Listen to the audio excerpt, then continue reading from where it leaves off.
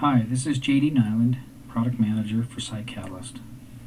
Today I would like to show you how you can distribute this dashboard and also save a copy of it in the archive.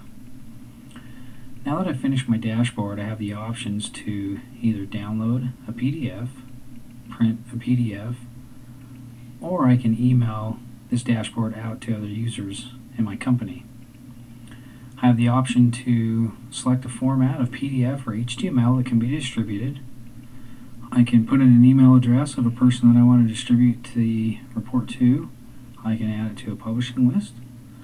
I can change the subject inside of the title. And I can also schedule a time when I want this dashboard to be distributed. So I have the option to send it immediately, hourly, daily, weekly, monthly, or yearly.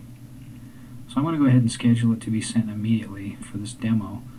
I also have the ability to click on this archive button.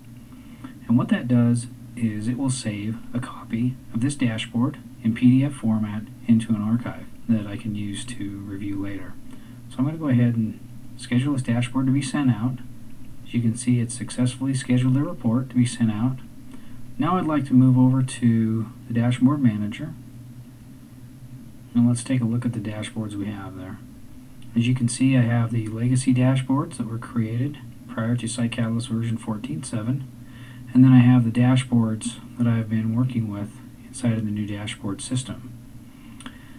You'll notice over here on the right that I have two dashboards that actually have archives. So I'm going to open up the JG Esquire Marketing April 2010 archive. And you'll see that I have 3 copies of the dashboard in the archive. I'm going to go ahead and open the one up from 6:44 p.m.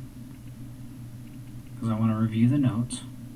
And you can see that I have a complete copy of the dashboard that's been saved in the archive with all of the customizations that I added to that dashboard prior to it being sent out. You can also print these out and they look exactly like they do on the screen. Now I'm going to go ahead and close that down. And if that's the dashboard that I want to either review or if I need to send that back out to someone in my company, I would simply come over and click on download, or I could email that out to some other users in my company. So you can see it's very easy to schedule a dashboard for distribution and also place a copy of it in the archives for reviewing at a later point in time.